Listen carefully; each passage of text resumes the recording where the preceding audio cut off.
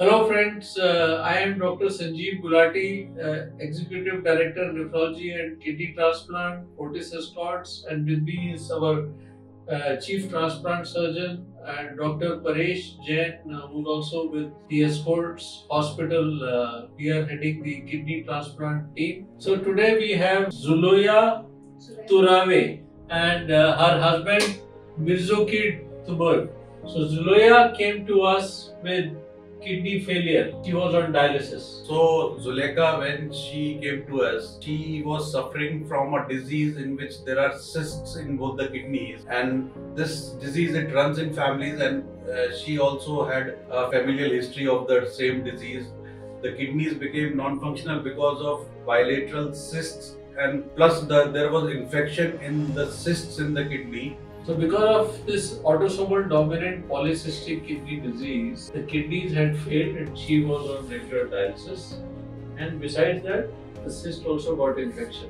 So because of infection, we could not do transplant straight away. It was very complicated case.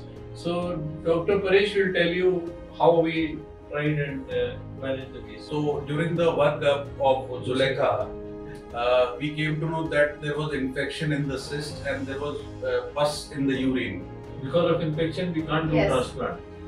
So me and Dr. Gulati, we took a collective decision that once we end up with a transplant with infected kidneys, it would be very difficult for her. So we planned for a nephrectomy, that is removal of the kidneys, and we did that laparoscopically, both the kidneys in one go before transplant. So this kidney removal is a very difficult surgery in transplant patients. Normally before transplant we don't do kidney removal, but since there was a lot of infection, we were forced to do that. So once we removed the kidneys, both the kidneys were removed, and whatsoever urine those kidneys were making, that was also stopped. So the nephrology team, very good care of the patient, prepared her for a transplant in only 20 days, and after 20 days the transplant was done. So after the surgery, kidney removal, we gave antibiotics, we put Mrs. Zoloa on dialysis. She got better, no fever, no infection, getting strong, eating good food. And then when we looked at her and we thought, okay, now she's good to go for transplant. So just 20 days after the kidneys were removed, she was taken up for the transplant.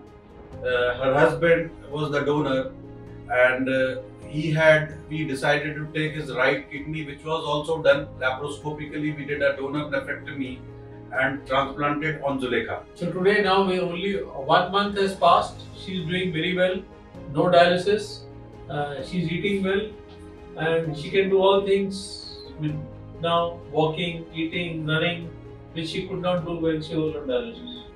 You tell us, how are you feeling before transplant and after transplant? You tell. Before surgery, I am very bad feeling, big and small. Nowadays, I am very good. I am very good feelings also. And how's the appetite? She's feeling strong now? She's yes, very strong. So how much is the creatinine, Zuleka's creatinine today? So Zuleka's creatinine is normal, 1, and no dialysis. So this is how kidney, and she can do all things now. Work.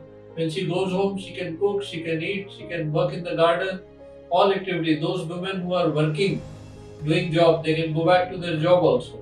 So that only precaution is we have to do tests once a month and lifelong regular medicine and checkup. And even the donor, if you look at the incision, it is very small incision, and the right side we did a laparoscopic. So